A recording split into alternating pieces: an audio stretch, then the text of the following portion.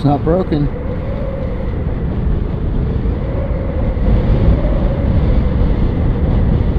The insanity zone.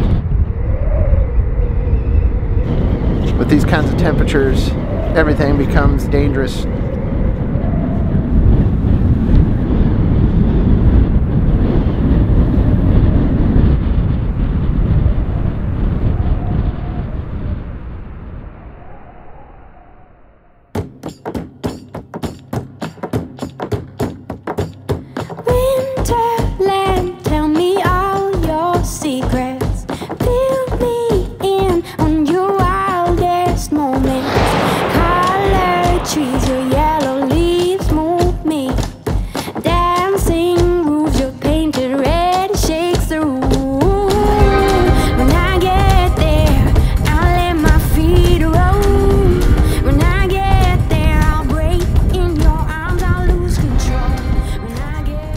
What's up, guys? This is Chad with Living the Van Life up here in the Pacific Northwest of Washington State. I know a lot of you guys have been waiting for some winter content. I came up here to the Pacific Northwest after Baja to get into some winter camping, and by the time I got back up here, winter in the Pacific Northwest had pretty much all but disappeared. The month of January was quite warm. It was extremely dry with almost no precipitation, and I got tired of waiting for the kind of epic winter adventure that I wanted to sink my teeth into. So at that point, I decided to point my heading north and start looking at what lies up in the Arctic. Driving up to the Arctic was always on my bucket list, so I figured, you know what, there is no time like the present. The journey starts now. Now my plan is to drive all the way up to a little village called Tuktoyaktuk. Now the trek from Northwest Washington all the way through British Columbia, across the Yukon into Northwest Territory and onto Tuktoyaktuk is about 2,600 miles. And to put that into perspective, that's like driving from Los Angeles to New York City. It's going to be a lot of driving, and as I've been researching the temperatures, the further north we get, the colder it will get. Once you get into the Arctic and cross the Arctic Circle, temperatures start dropping well below zero. Temperatures of -30, -35 degrees Fahrenheit. We are getting into some winter camping right now. Ladies and gentlemen, boys and girls, welcome to this adventure to the Arctic.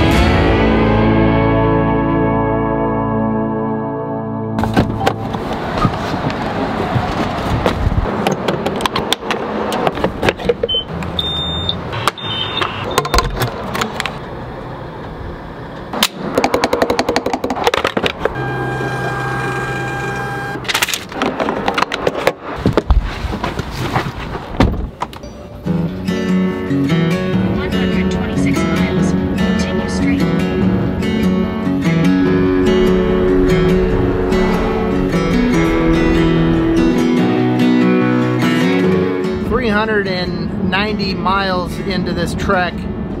Been driving for 8 hours, 37 minutes. It feels like it's just never ending.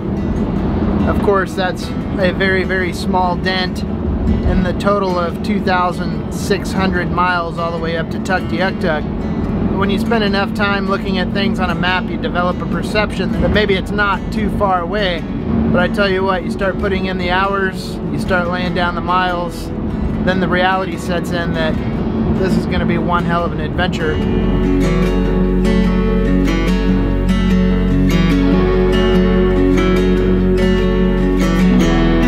I think the thing that intrigues me the most of this 2,600-mile journey to the north is just how vastly the landscape will change. The vegetation will change, the weather, the temperature. Right now it's 37 degrees Fahrenheit, which is about 3 to 4 degrees Celsius. There is snow now starting to come down. My goal for tonight is to make it to Prince George, which I would say is about a third of the way up British Columbia, where I will stop, get some rest, and continue on tomorrow.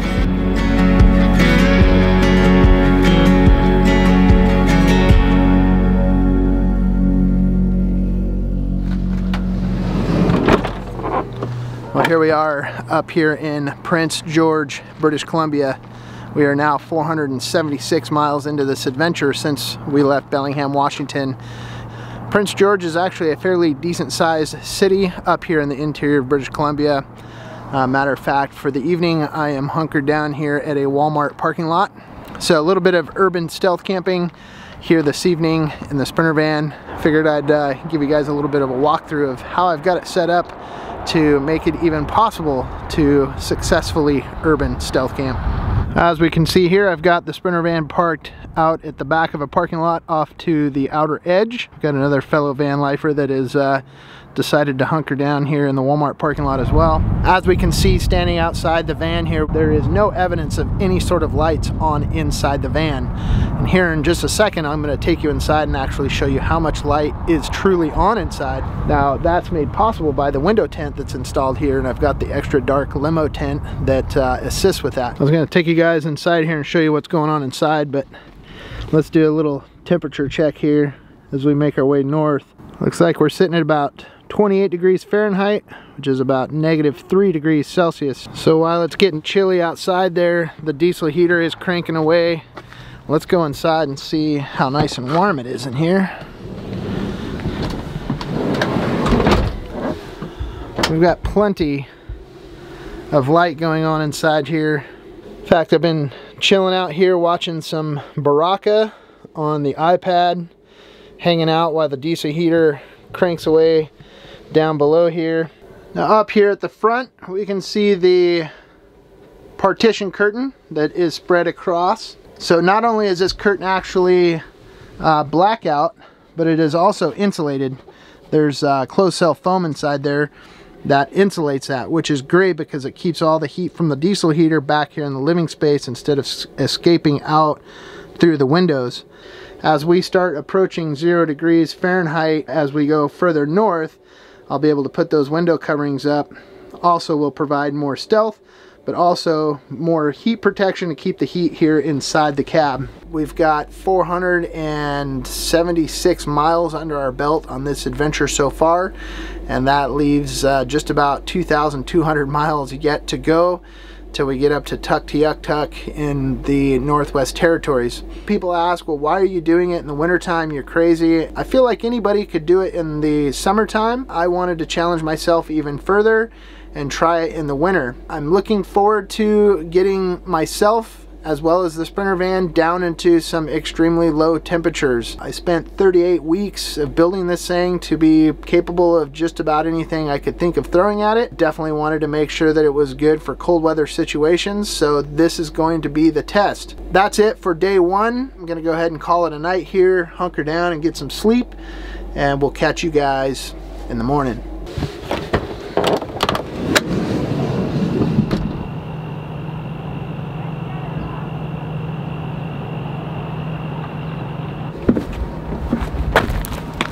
-14 degrees Fahrenheit and -10 degrees Celsius. This is only the beginning for cold temperatures as we head north. So here we go, day number 2. We're headed from Prince George, British Columbia to Kitwanga, and that is the start of the Cassiar Highway, which runs up the interior of British Columbia north all the way to Yukon Territory. If you guys haven't done so yet, head on over to livingthevanlife.com. Get yourself your own Living the Van Life hoodie and keep warm with me on this trip north to the Arctic. Let's hit the road.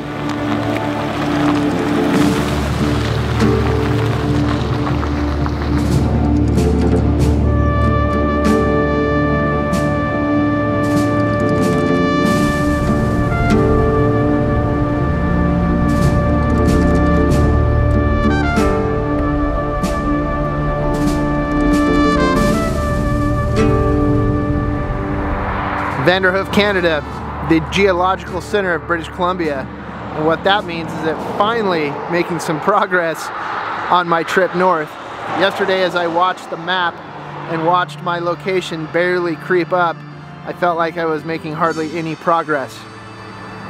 Now halfway through BC, that feels good.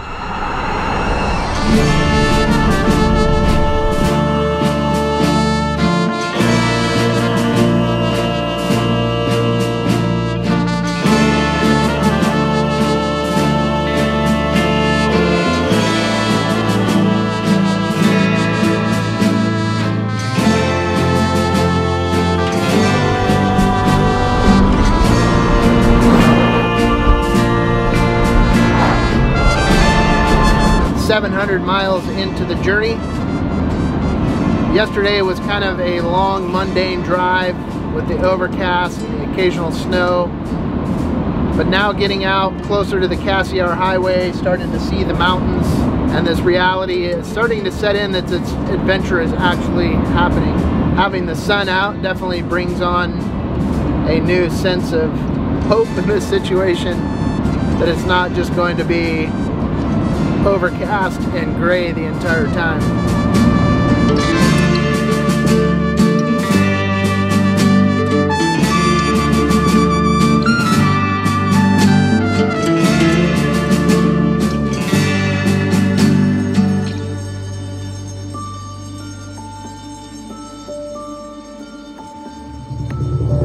Turn right onto British Columbia 37 North, signs for Stewart, Alaska Highway.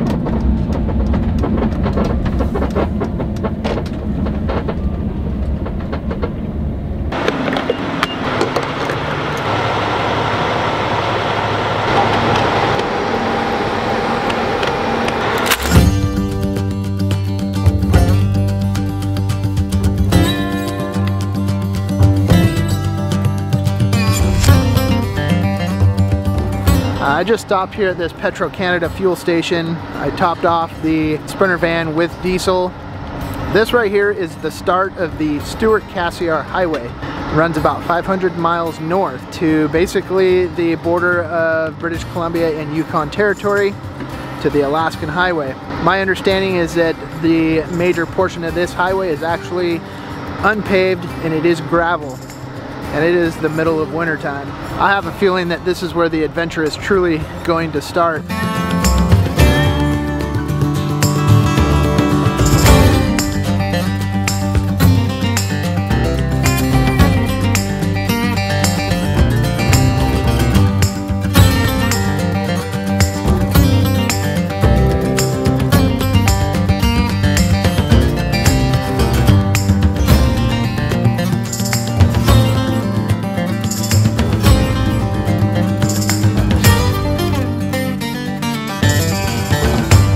So I just made it the 150 miles up the first bit of the Cassiar Highway, and I am at Meziadin Junction.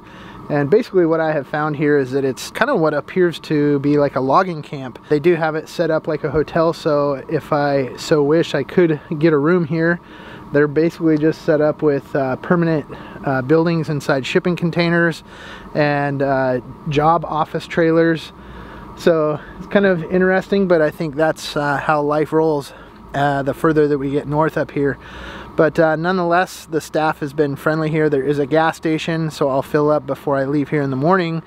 And there is a cafeteria here that serves food, and they say the food is actually pretty decent.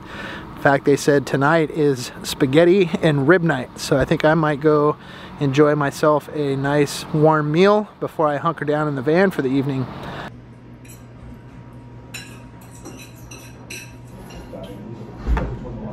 Bengal or something? Yeah. Wait? My, what would you call him? My uncle, step-uncle or whatever, he ended up, and they had to pull the plug on him too. That he was doing a bad batch of coke and did some fentanyl. Yeah. Like a month ago, it's like, holy.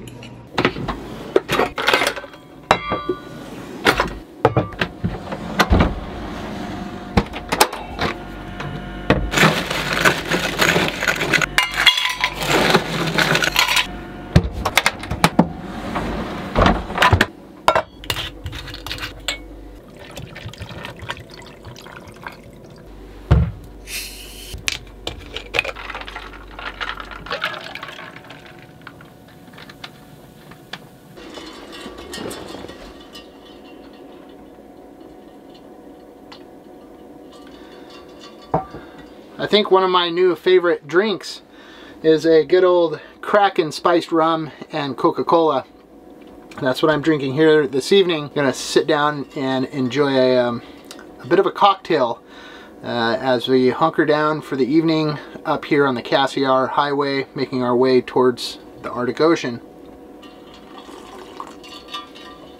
One thing that I did actually get installed on the trip today was my new thermometer system. With this little thermometer here, it's pretty nice because I can of course monitor the temperature here inside the living space of the van, but I also have two remote wireless sensors that I have installed so I can see what the outside temperature is and then the temperature in the garage space here underneath the bed. There's no heat blowing back there from the diesel heater. As temperatures get well below zero, the further north that I get, I want to make sure that that garage space area is maintaining the proper temperature to be able to allow the batteries to recharge as I use them along on the trip. We're getting up into some interesting territory where the weather really comes off the Gulf of Alaska and blasts into the side of British Columbia and Alaska and causes quite some interesting weather patterns. And we'll be seeing more of that as we travel north. So anyways, guys, I'm going to go ahead and hunker down here in the van for this evening. I've got some movies that I have downloaded on the iPad, and I'm going to kick back. I'm going to enjoy my Kraken and Cola and enjoy some movies way up here in the mountains of British Columbia. So that is the end of day number 2, and we'll see you guys in the morning for the beginning of day number 3. Alright guys, cheers. We'll see you in the morning. Yes, we had fun.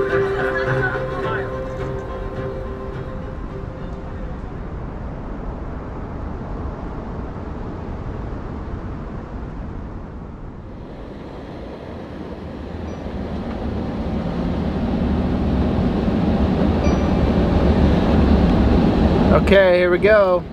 Leaving Meziadin Junction, 7:50 a.m. in the morning. The sun's just coming up. Got an interesting journey ahead today. Let's see what we find on the trail ahead.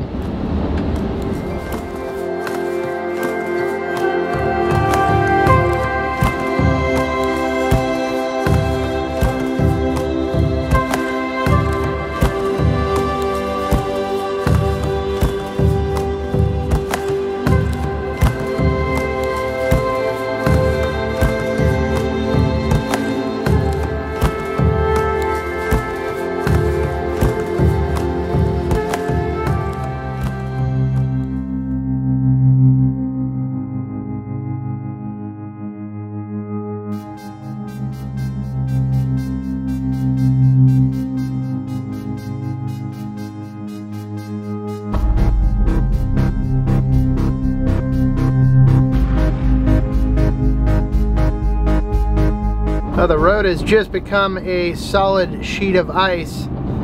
Most of the traffic that is on the Cassiar Highway is all big trucks. And so as the snow accumulates, the trucks just pack it in and pack it in and pack it in. Then it melts, then it freezes, and it just becomes several inches of solid ice over the top of the actual road surface. The van is definitely sliding in and out and bouncing through the ruts, and it is very, very slippery. So a little bit of a treacherous drive right now, making my way through it. It's gonna make for a long 300 miles still yet to go, but this is part of the adventure got myself into, so we'll get through it, come out the other side, hopefully safe and successful.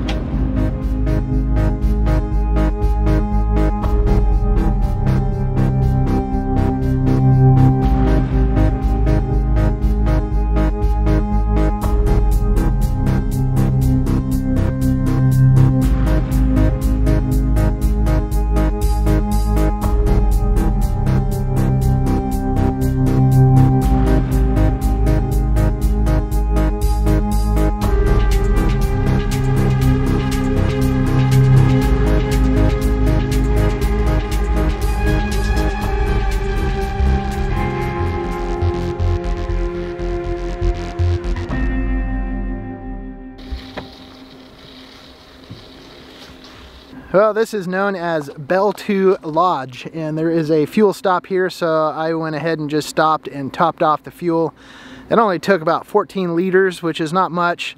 It was only 50 miles or so since the last fill up, but being out here in the wintertime, not knowing what is open seasonally up here, I just taking the extra precaution and going ahead and topping off fuel every chance that I get. It sounds like the next fuel stop is about 150 miles north of here at Dease Lake, so that's not too far. I feel confident in that. But there again, because my only source of heat is from the diesel heater, I don't ever want to catch myself in a situation where perhaps I'm stuck or broke down and the van is low on fuel and I run out of heat. So that's why I keep up on that. It looks like a very interesting lodge here in the wintertime. It appears that they offer ski tours as well as heli skiing, which is pretty cool. But we're definitely getting up into some deep snow, and this lodge looks really cool, covered in snow.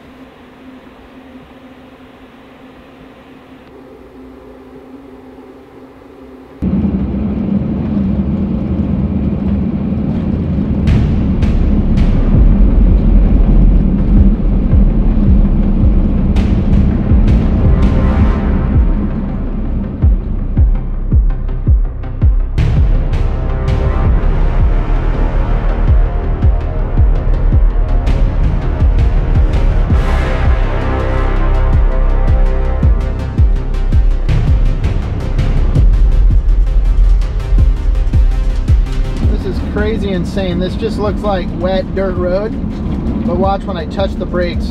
I am locked up right there. That is an absolute slick sheet of ice right there. But the good thing is the Sprinter van is actually handling it very, very well. Even with the brakes locked up on this thing, the anti-lock brakes work amazingly and just keeping this thing in a straight line and still able to handle it. The traction control works great. I'm actually in two-wheel drive right now and not even needing four-wheel drive.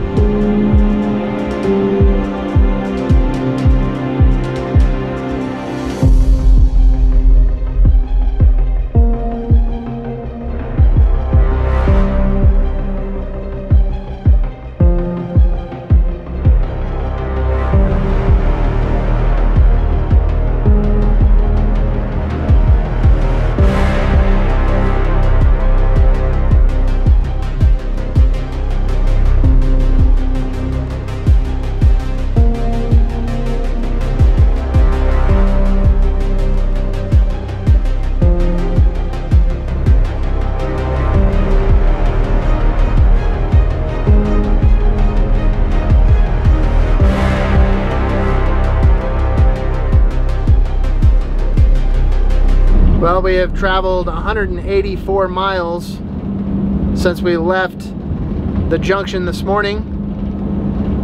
The terrain has been very, very cool.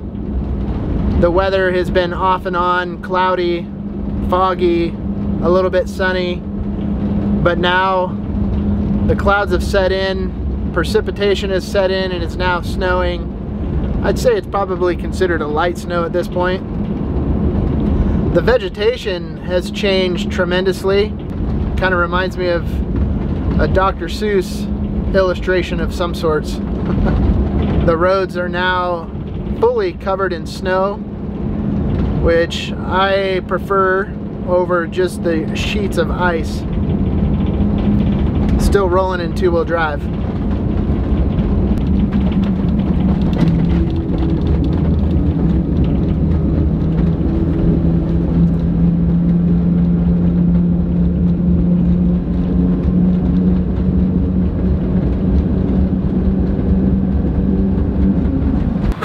Well, I just pulled into Dease Lake. This little town, this little community just literally popped up out of nowhere. This is known as the most important fuel stop on the route. The direction that I'm heading, it is 150 miles to the north.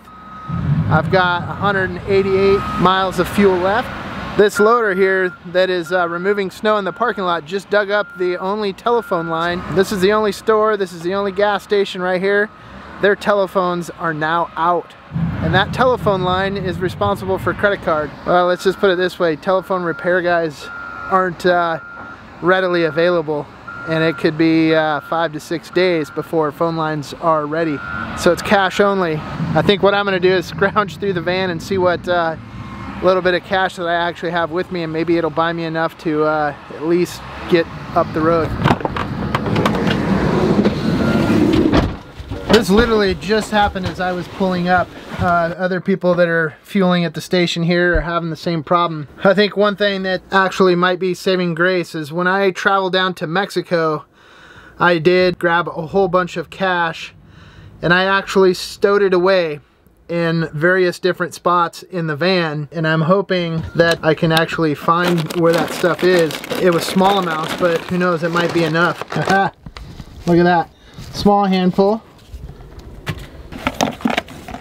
There's another handful back here in my backpack. I also stored some in here. I still got that there as well.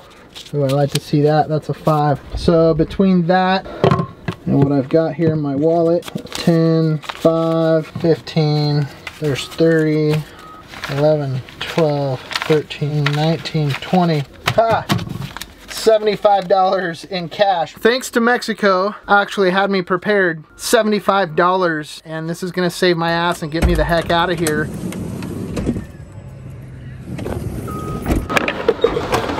Okay, well that was a close one. Topping off with fuel, continuing on from Dease Lake.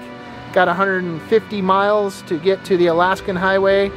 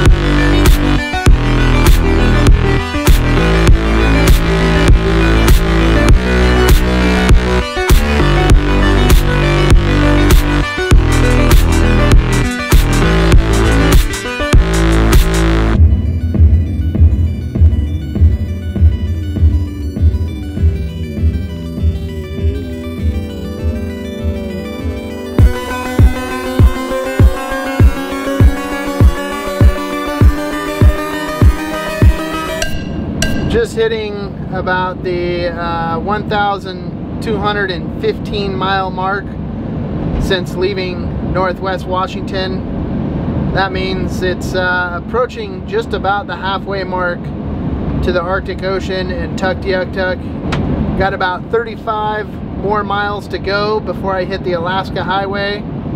Pretty much all the way at the very most northern point of British Columbia, which all in itself feels like quite the accomplishment for sure.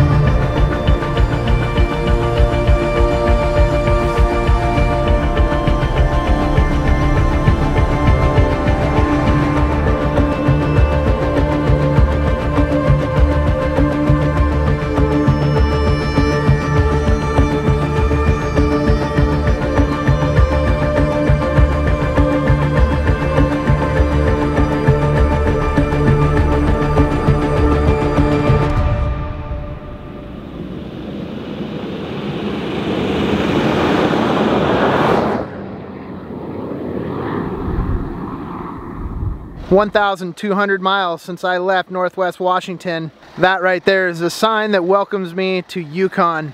Reaching the Yukon, it feels damn good. It's been a hell of a push. It's been a lot of driving, especially to do it in 3 days, but it's been a hell of an adventure. So here we are. From here, it's just a couple miles, if that, to the Alaska Highway. Then I got to backtrack to Watson Lake, which is where I'll stay the night and fuel up there.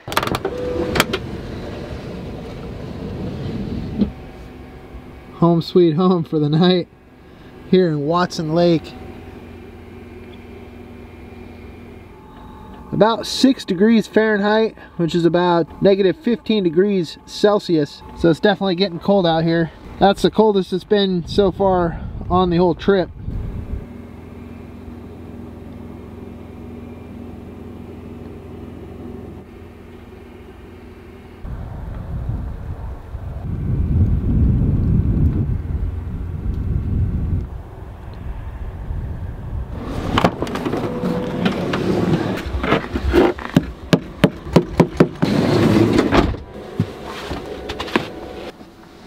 Cheers to accomplishing the trek across British Columbia, the Cassiar Highway, and making it all the way up here to Yukon.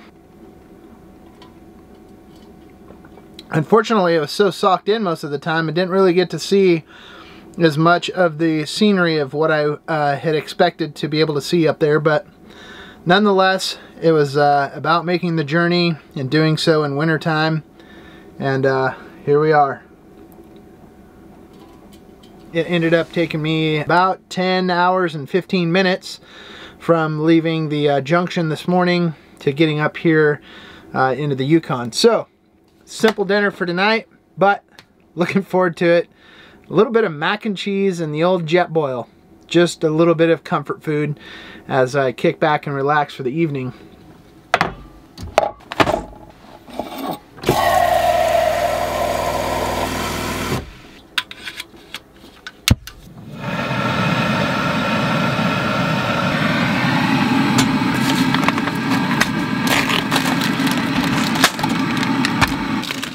Now, I like to go ahead and cook my noodles in the jet boil here, actually in the sink, because if and when the damn thing boils over, at least it boils over into the sink and not over my cabinets. The actual lid of the jet boil has a strainer built into it, so when it comes to draining your pasta, you just do so right out of the lid itself.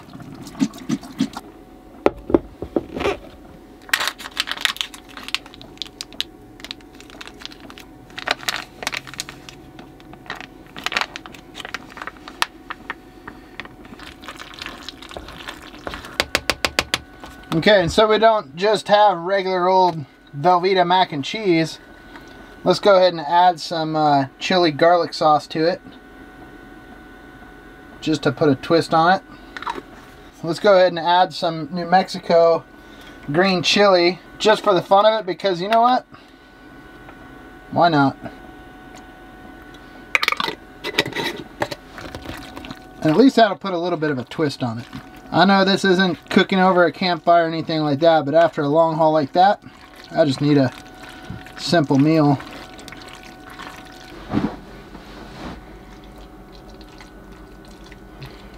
Damn, that looks tasty right there.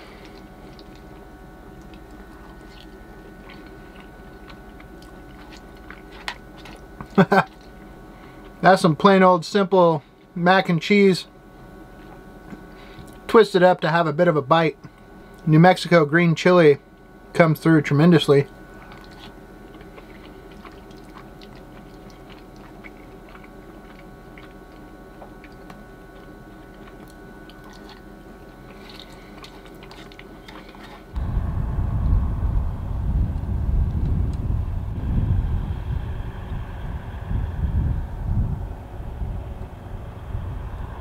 Got the window coverings up here.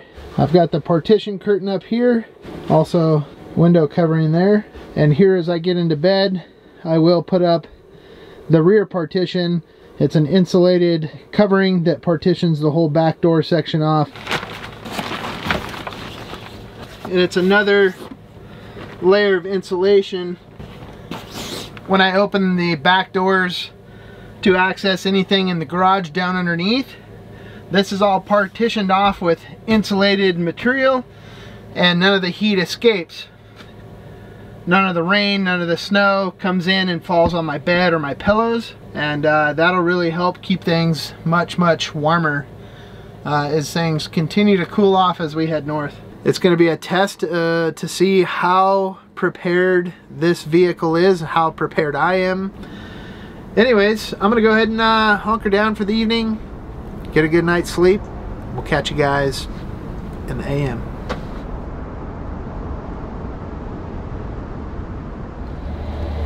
Well, survived night number 1 up here in the Yukon. Temperatures dropped to about -2 degrees Fahrenheit, which is about -20 degrees Celsius. The van so far has done very good. I had the diesel heater set at about 3 out of a 5.5, so just over halfway, I would say. And it kept the interior of the van at about 61 degrees, which is more than comfortable. But at this point, I think this goes ahead and wraps up this episode, part 1 of the journey to the Arctic Ocean, as we go from Northwest Washington all the way through British Columbia into the Yukon. So you guys make sure and stay tuned in for part 2 as I continue through the Yukon up into Northwest Territory and all the way to Tuktoyaktuk and the Arctic Ocean. And like I said before, if you guys haven't already, go on over to the website, get yourself a hoodie, t-shirt, stickers. There's all sorts of stuff on there that you guys can get. livingthevanlife.com. And if you guys have made it this far in the video, please consider subscribing. I'd love to have you on board. Make sure and hit the like button. And most importantly, leave your feedback in the comment section down below. Alright guys, I'm going to get out of here, get the van prepped, and warming up for this trek north. We'll see you in the next episode on the way to the Arctic Ocean. Peace out. Keep on trucking.